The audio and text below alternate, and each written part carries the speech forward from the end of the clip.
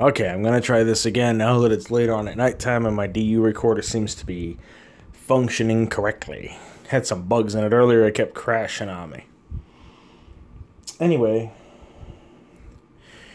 the questionnaire is, why is God such a tyrant?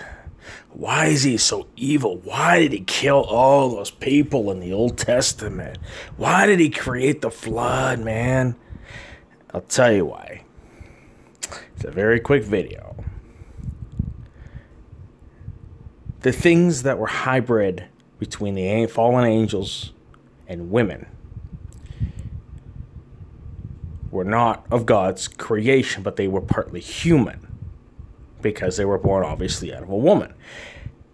So from what I understand, from what I'm reading, they were granted forgiveness and all these things by God. They were granted. Now, it was up to them to take it because they were saying, oh, we need, we didn't choose to be like this and born like this and da-da-da-da-da. So God gave them the benefit of the doubt. Now, here's the thing. When you read it all, the things that died, the women, the men, the children, the animals, all the creepy crawly things, the reason why they died, let me move that a little bit, is because they were not the creation of God. And the creation had become corrupt. And I think some people know this.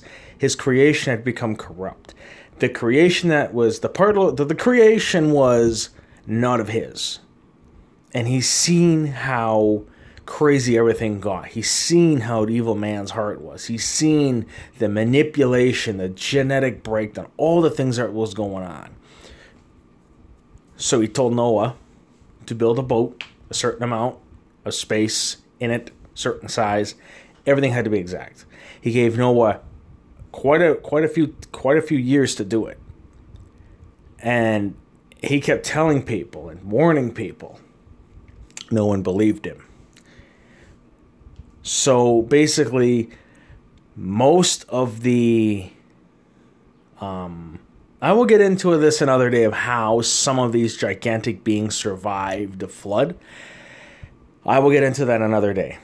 My focus is on the flood and how people think God's a tyrant when he's not.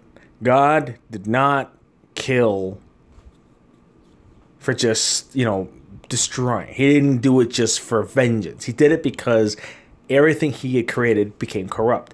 It's like having what can I give you an example of? It's like having a computer and the computer becomes corrupt. And you can't fix it anymore. It doesn't want to turn on. What do you do with it? You destroy it, you throw it out, you get something new. You do something new.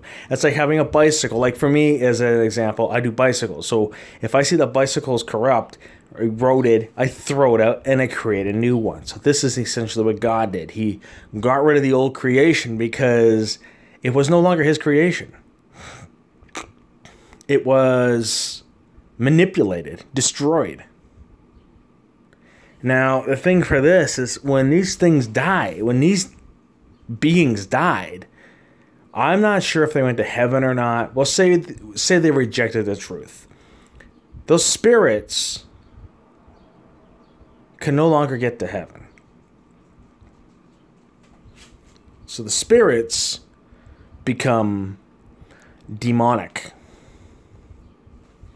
So you guys think about that. Have a good day. Peace.